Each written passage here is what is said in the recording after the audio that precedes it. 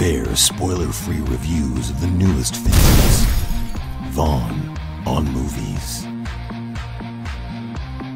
Brought to you by YoDigito.com. In Rise of the Planet of the Apes, James Franco plays, of all things, a scientist. He invents a drug to help fight Alzheimer's disease, and in Trials on Apes, comes to adopt chimpanzee Caesar, who shows remarkable intelligence, but just doesn't quite fit in with the human world. Cast out, Caesar plots an uprising. I'd like to thank TNT's Falling Skies for providing me this hat to eat. The world's toughest movie critic.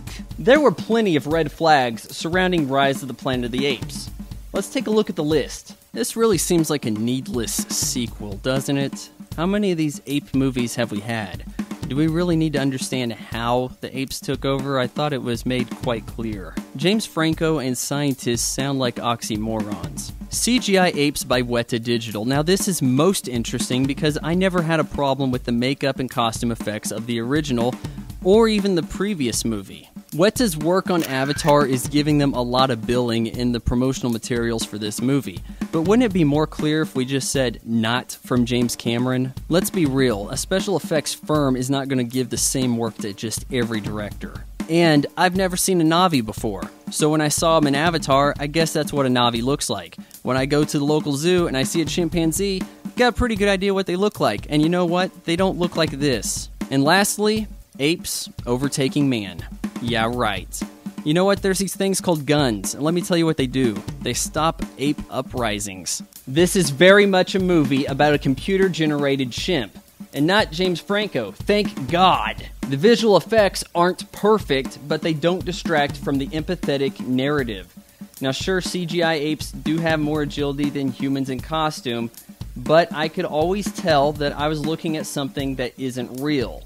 It's an acceptable trade-off. There's a surprising amount of personality given to these CGI apes, and I'm not talking just about Caesar. There's at least 4 others who can be quickly identified. Now there are some faults. Judging by the audience's reaction, I wasn't the only one in the theater wincing in agony as Caesar's intelligence granted him an ability the movie just hadn't quite earned. And the no-killing command seems rather PG-13 for a movie about apes overthrowing humanity. Thankfully, there's something else in store to help the apes inherit the Earth. Rise of the Planet of the Apes makes some allusions to the original, such as the name Bright Eyes. Thankfully, Marky Mark's 2001 remake goes completely ignored. There are some tidbits in the background that allude to a possible sequel. We overhear on the TV of a manned mission to Mars, and later in the film, a newspaper headline indicates they could be lost in space.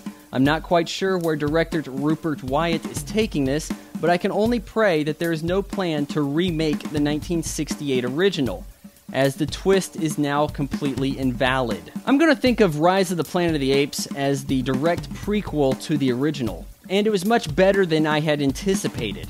I give it 3 out of 4 stars. I also want to take this moment to plug what I'm calling a new series. These spoiler-free reviews set you up with a whole weekend to see the movie I'm talking about. And then I can chime in later with what I call Spoiler Zone.